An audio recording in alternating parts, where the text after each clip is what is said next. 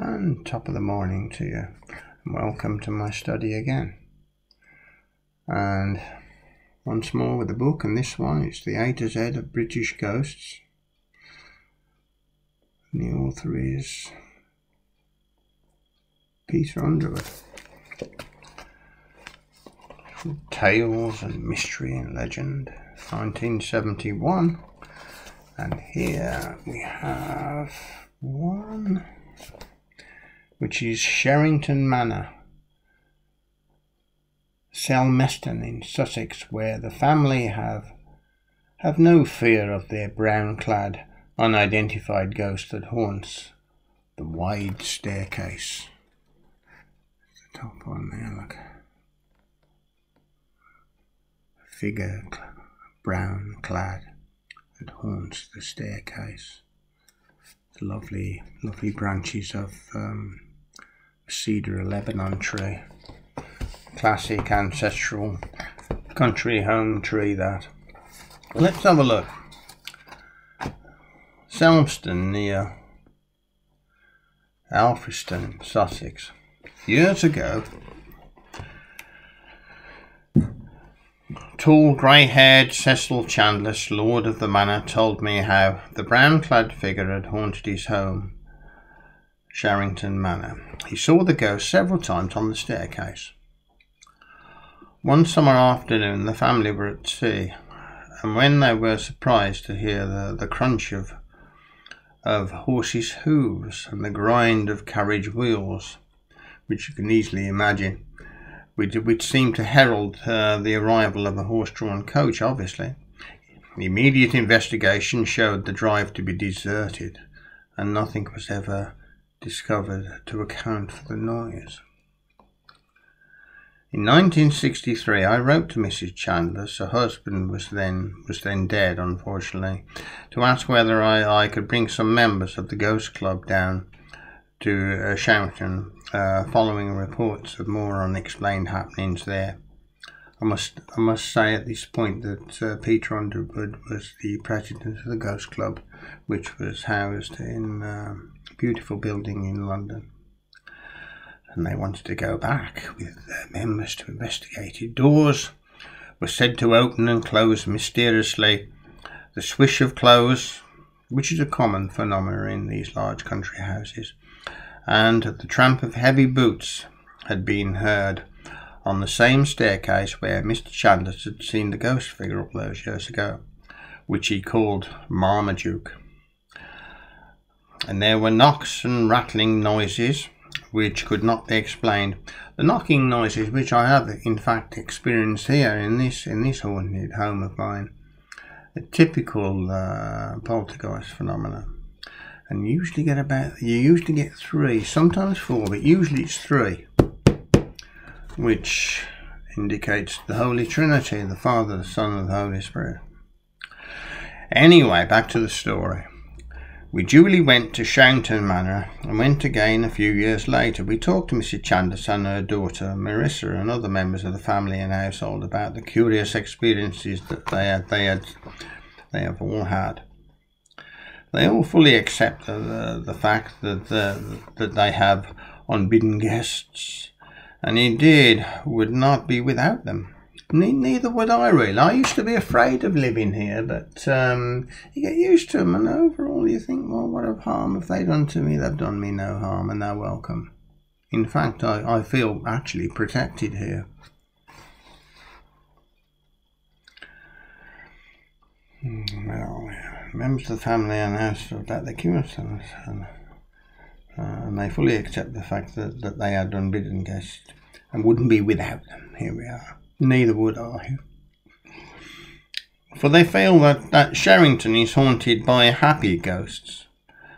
As such, a charming house should be. Quite right.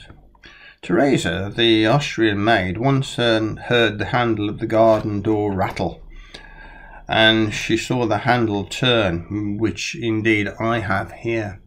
Most disconcerting, but you get over it. Anyway, heard the handle turn, but when she looked over the wall, there was no one on the other side. She was so perturbed about it, the poor woman, that she gave in a notice, but Mrs. Chandler persuaded her to stay, and now Teresa too feels that there are indeed ghosts that are friendly, and she has nothing to fear, and it's not, they've never really harmed or really frightened anyone. Just gave away their presence, which they have here as well. I've seen taps turn on just before I've got to them. You know, wanted to get to a tap and it's turned on for me. Same with the drawer, it's opened. Now you have to interpret that as being a bit of a helpful thought, a bit thoughtful spirit, if indeed it was that. Back to the story now, the only unhappy element of the haunting has been outside in the lovely garden, where very occasionally one has the overwhelming feeling of being watched by someone nasty. That's quite a common phenomenon as well, particularly in a neglected corner of the ancient garden. It may be a kind of a barrier of mystery that dates back to Saxon times. Within the house, odd things happen from time to time, and occasionally a ghost is seen, especially when someone in the house is ill. I remember seeing an apparition here on the night I was in bed. I saw this figure appear at the side of the bed, and I could feel the weight on the side of the bed against my leg as it sat down and reached across me towards my chest and done that. It was all in white, like the classic vision of an angel. You can't see the features, just in the soft white silvery light. And the next day I was ill. I had shingles, and it lasted for 3 months. The most dreadful pain. It was the ghost of a spirit that knew that it was a premonition. It was going to happen. It heralded that shingles episode, and it lasted 3 months. I was in pain many years ago here. Within the house, odd things happen from time to time, and occasionally a ghost is seen, especially when someone in the house is ill. Once such a person had a friendly visit from an unknown female who leaned over her bed and seemed to say kindly, "She's asleep." Once too, a whole dinner party saw a figure which certainly had no objective reality pass through the hall and mount the stairs.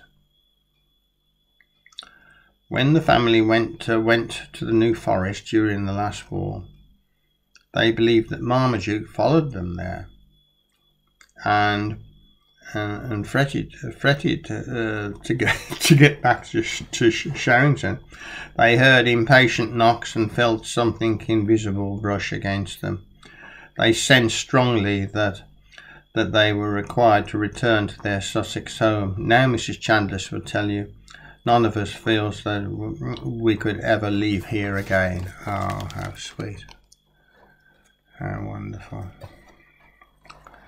And certainly when they went to the New Forest, it was a home from home, wasn't it? The ghost followed them. There's the house where that happened, where the Chandlers lived, and the figure clad was seen on the stairs and pass through the dining hall where all of those people were that indeed saw it, and the maid as well that saw the handle rattle, and she opened it immediately. There was nothing there at all. Typical beautiful country house and the lovely cedar of Lebanon tree, and I reckon that there's more Lebanon cedars in this country than there is actually in Lebanon. There we are. Nice to see you. Thanks for coming in. Do come again. Pleasure to see you. And what a beautiful day it is. Sun shining out there. September. Doing well. See you soon. All the best till then. Bye bye for now.